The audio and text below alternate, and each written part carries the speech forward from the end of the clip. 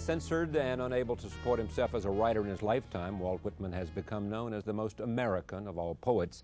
This month marks the 100th anniversary of Whitman's death and the start of Democracy's Poet, a Walt Whitman celebration. Over 50 events in and around his long-time home of New York City will applaud the Whitman legacy, starting with a tribute at the Cathedral of St. John the Divine. Free poets participating in that event join me now. Allen Ginsberg, winner of the National Book Award and creator of such groundbreaking works as Howl and Kaddish. Sharon Olds, winner of the National Book Critics Circle Award, and Pulitzer Prize winner Galway Kinnell, who, among other honors, holds the title of State Poet of Vermont. Welcome. It's good to have all of you. Allen, tell me about Walt Whitman, why he's how you feel about him as a poet.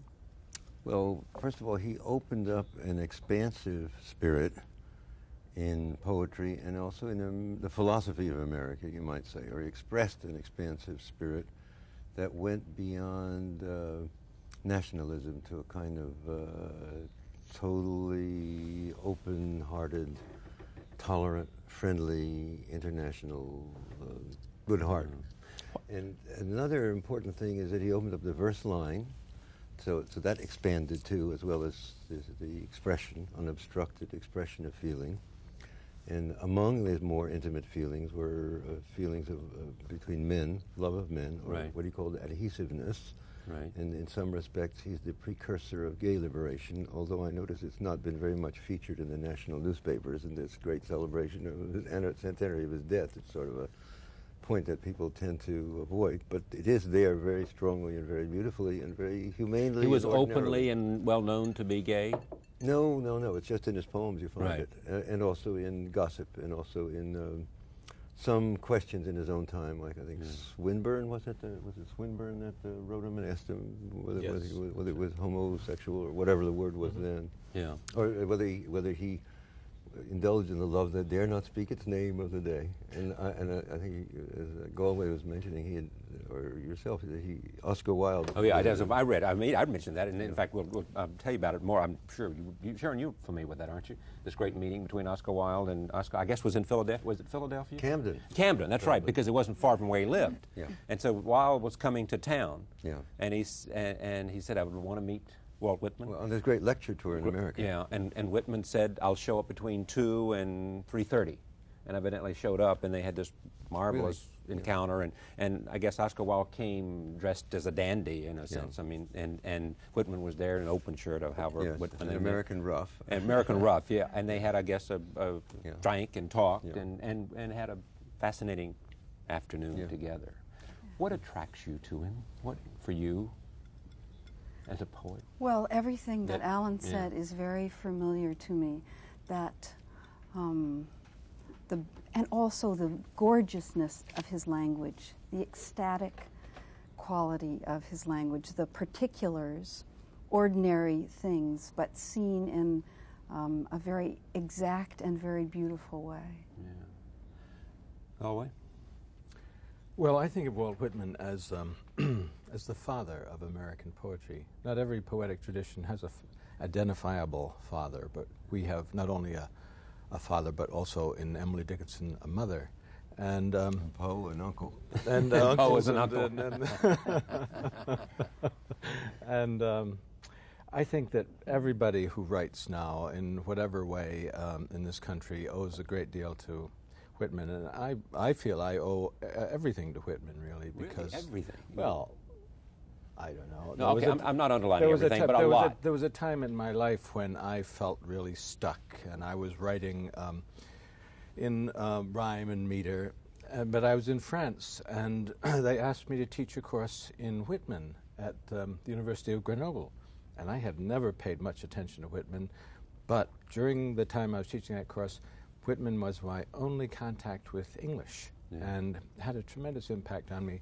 I immediately threw away the way I had been writing and turned to that long cadenced line of Walt Whitman's and that almost idolatrous love of the actual world. That's really good. I think Whitman's had an influence not only on American poetry as the father inseminator of openness, but also all over the world. All over the world. Yeah. Yeah. China, 1919, with Guo Moreau and I Ching, introduced the Whitmanic line. The Russian futurists and symbolists were. And Neruda said, Whitman South is my America. greatest teacher. Neruda said that. My greatest teacher.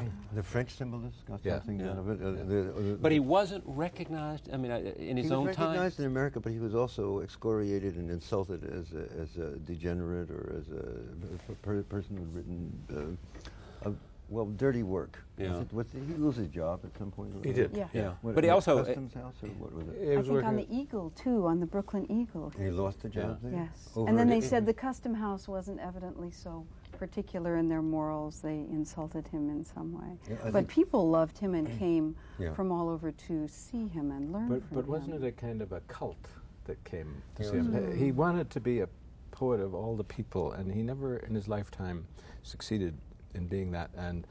And the real purpose of this 100th anniversary celebration is to recognize that he has now become the poet of our great national poet. Well, a funny question, but why do we celebrate his death rather than his birth? Well, it happens to be. I know it's March 26th is when he died, It was but premature to celebrate it. When was he born? What year was his birthday? 30s? I know, yeah, I got it somewhere. I read that. So early in 1912, he still was a figure that. We wanted to was- celebrate 100 years, and so 100 years came up, and so it was an appropriate Yeah. time to do it. Yeah. But up to the 50s, there was a big argument, in New Jersey over naming a bridge the Walt Whitman Bridge. Yeah. Because of the Because lifestyle he was questions. accused of Yeah, being that's what he gay wrote. Yeah. by some Yahoo in New Jersey, and who insisted that they change the name to who wrote Trees? Kilmer. Joyce Kilmer Bridge. Kilmer. And they were just about to name the Joyce Kilmer Bridge when somebody came up with the fact that Kilmer was gay. Yeah. So they went back to the Walt Whitman Bridge. Yes.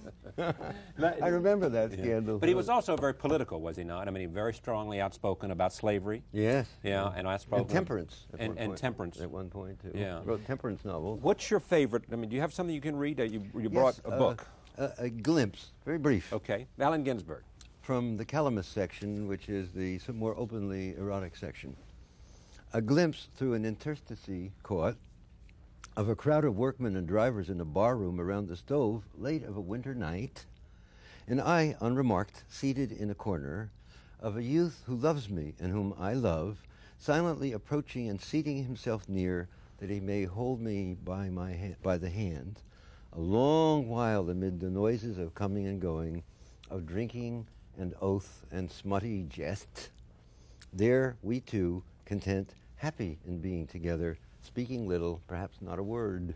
Yeah, the name of that was Glimpse. A glimpse. Yeah. Do you have something of his that you can read with you? Yes, this part from Song of Myself. Okay.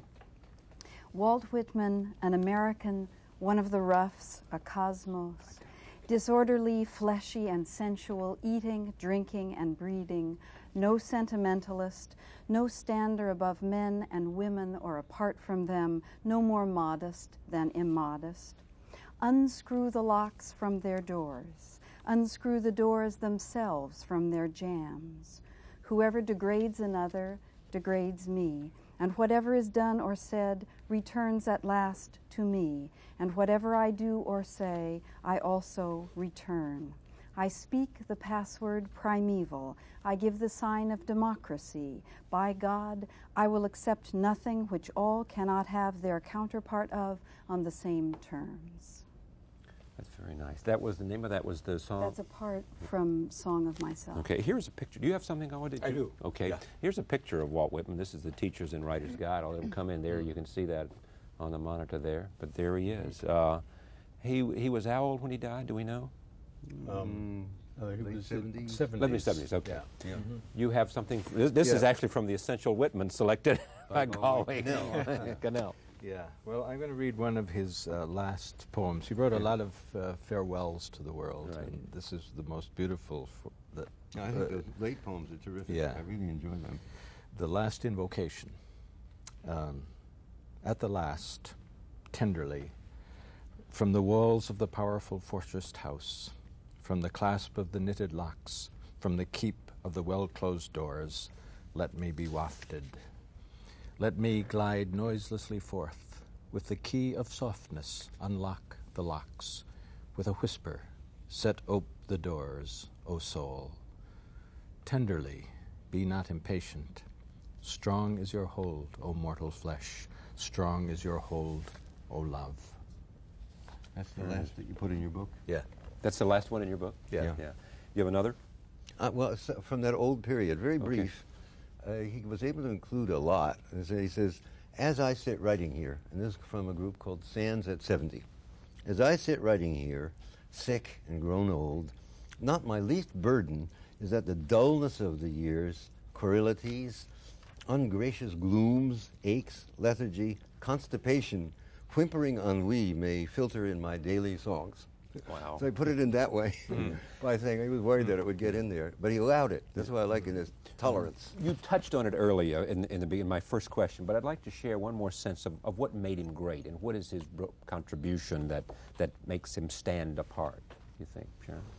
Well, I wonder about how he could have been so great so soon for the kinds of things he did and said that are the kind of freedom and the kind of love of all kinds of people which he had, and then there seemed for a long time it wasn't a popular thing, and now it's something that that many more people feel. So to me it's astonishing. I don't know where it came from, his gorgeous language and his kind of great gorgeous heart towards the human. But if you had to make the case as to why, Arthur Schlesinger said our greatest, our best, how would you make the case? Well, I would say, let's see. And listing his most important contributions. Yeah. I would say the first thing was that he opened new areas for poetry that had never been touched upon in poetry before, that were somewhat taboo. Secondly... Is this the eroticism or the homosexuality that...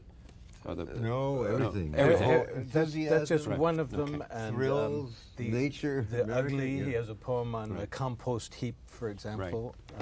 The ordinary. The ordinary, yeah.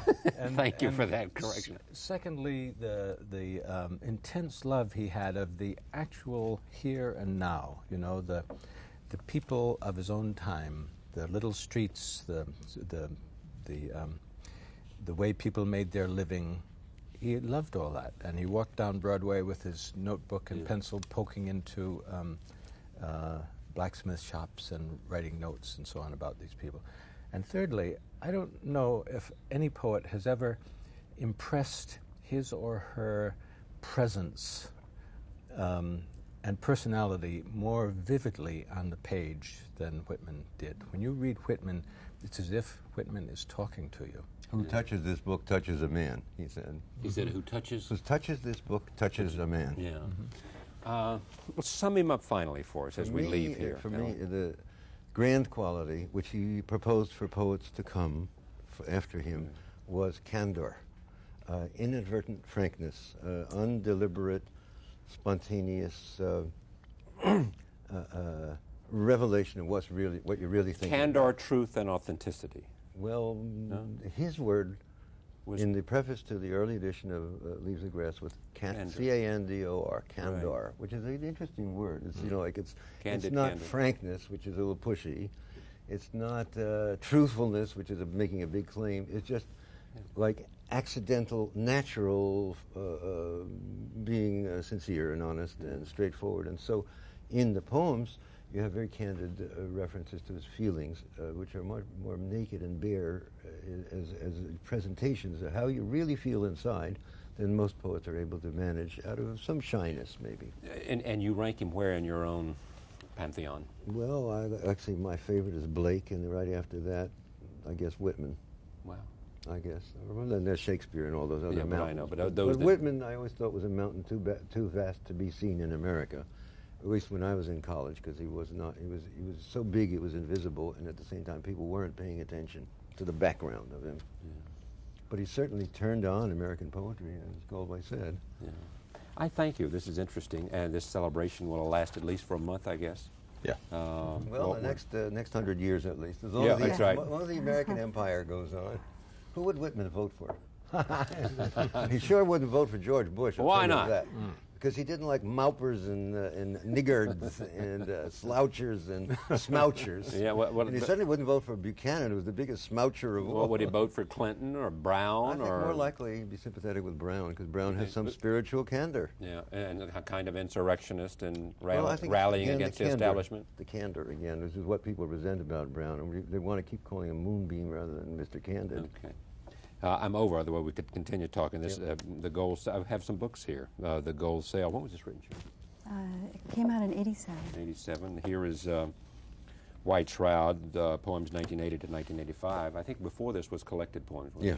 Collected. I remember big last red. time I signed it for you. That's right. Galway Kinnell one We ought to sign has those. lived. I'd like for that. A Long Time Alone, and here the Teacher's Guide, and then the Essential Whitman. I thank all of you. Pleasure to have you on this broadcast. Very much. We'll be right back. We'll talk about the Oscars coming up. Your favorite picture is what, Alan? My own Private Idaho. It's the only It's not nominated on. That's my Whitmanic picture. Favorite motion picture this year you've seen? This year? I saw a rerun of Les Enfants du Paradis. Put them all into I'm with the wrong group shadow. here. What's your favorite film? I haven't seen You one. haven't seen that poets. I forgot Naked Lunch. Naked Lunch.